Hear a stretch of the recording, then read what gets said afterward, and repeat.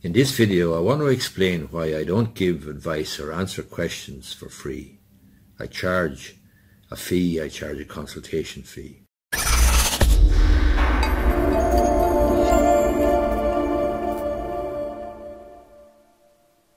You must understand that I am very active on the internet and on various social media sites.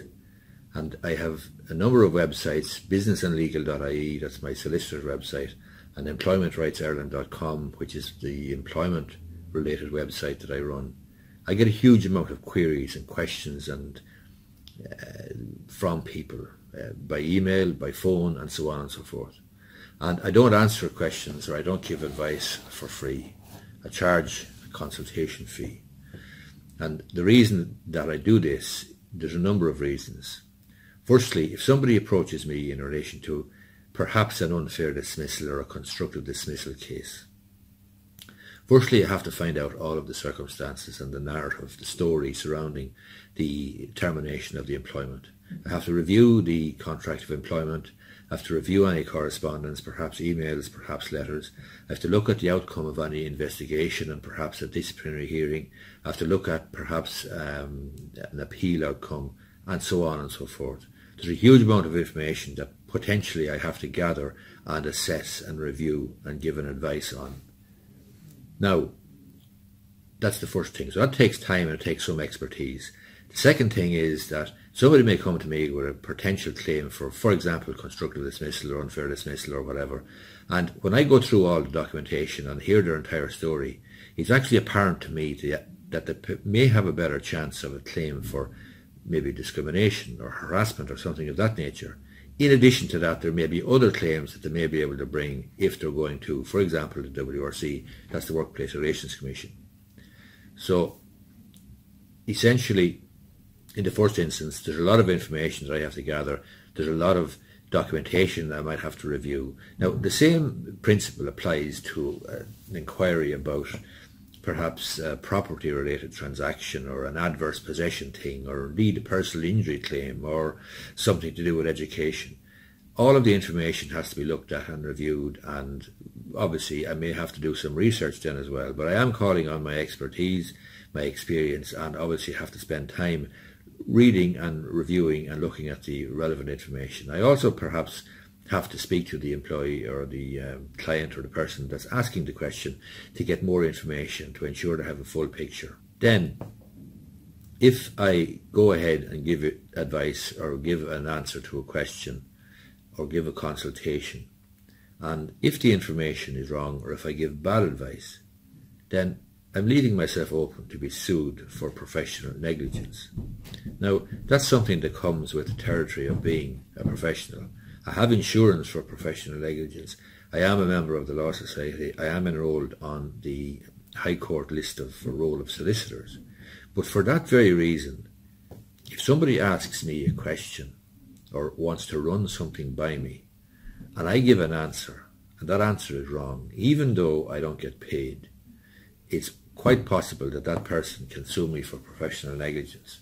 So quite frankly, if I run the risk of getting sued, then at the very least I'd be foolish not to be charging some sort of a fee for my time and for my expertise.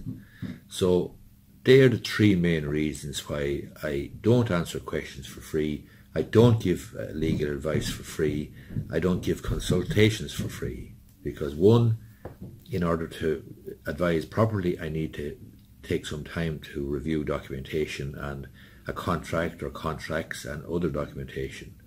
Number two, there may be other aspects to the potential claim or potential case that an expert might be able to identify. In other words, there's perhaps other claims that may be able to be brought on your behalf, and that takes a bit of skill and a bit of expertise and a bit of experience and indeed a bit of research. And finally, there's the question of getting sued. If I'm going to get sued for professional negligence, at the very least I'd be irrational to have dished out the advice, etc., in the first instance for free. So even if you only think about the consultation fee as a contribution towards my professional indemnity insurance or my time or my expertise or whatever, That's why I don't answer questions for free. I don't give legal advice for free, and you may agree with me or disagree with me, but there you have it. It's set out there in the open, and as I say, you should not take offence if you contact me by email or phone or any other way and you want to run something past me or discuss something with me or ask me a simple question or whatever. Don't take offence if I don't reply or give you free legal advice or answer your questions for free, because for the reasons I've set out in this video. Hope you find it useful. I hope at least it explains the situation. You might be interested in subscribing to my YouTube channel, because I give away a huge amount of free information on my YouTube channel, on my websites, businessandlegal.ie, employmentrightsireland.com, on LinkedIn, on Facebook, you name it. I give out a huge amount of free information. But when it comes to a specific query about your particular circumstances, I do insist on charging. I do insist on getting paid for my advice, and for the reasons set out in this video. Another reason is simply that I have a business to run. Obviously I have overheads, I have professional indemnity insurance, I have rent, I have various other costs associated with the business, and I'm married and I have four kids. So obviously I have to make a living, and I don't expect anybody to do any work for me for free. I don't expect anyone to come around to my house and cut my lawn or wash my car or paint the spare bedroom. And likewise, I don't think it's reasonable or fair to expect me to provide my time and expertise for free. And that's why essentially I'm unable to answer questions for free or give advice. Another aspect to it is simply I have paying clients, and if I spent my time answering questions for free and taking calls or emails during the day, for example, it would be very, very difficult to get anything done or be anyway productive. So